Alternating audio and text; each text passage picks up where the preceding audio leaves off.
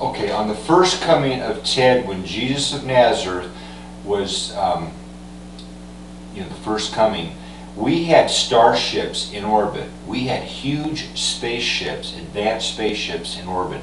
We were in our enormously advanced space travelers. That's how we transported Satan and the demons from heaven to Earth.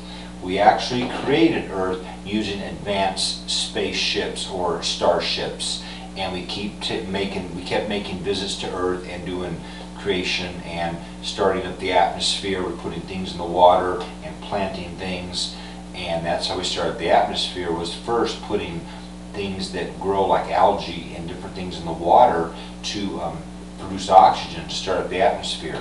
Therefore, we were in our advanced space travelers, and there is a technique to creating a world like world Earth.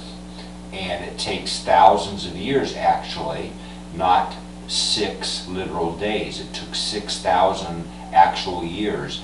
A day is like 1,000 years. That's what Ted keeps hearing out spiritually. Therefore, these advanced starships in orbit were able to do things that look like miracles. The pillar of fire in the Old Testament was laser sent from space.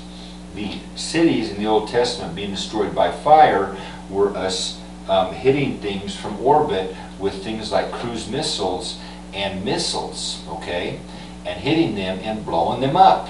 The walls of Jericho falling down were the walls of Jericho, and Jericho getting hit with missiles and just basically blowing that whole, city up, and it looks like the walls just fell down. A lot of the explosions and earthquakes in the Old Testament were from starships in orbit. And we couldn't tell you or explain with a primitive civilization, and we didn't want to.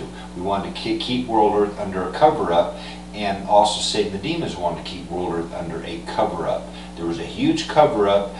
World Earth was under this big cover-up, and we were testing good and evil and this system, this legal system, and it was being slowly, gradually grown up from a primitive world, and we were testing it enormously to figure certain things out, and we did.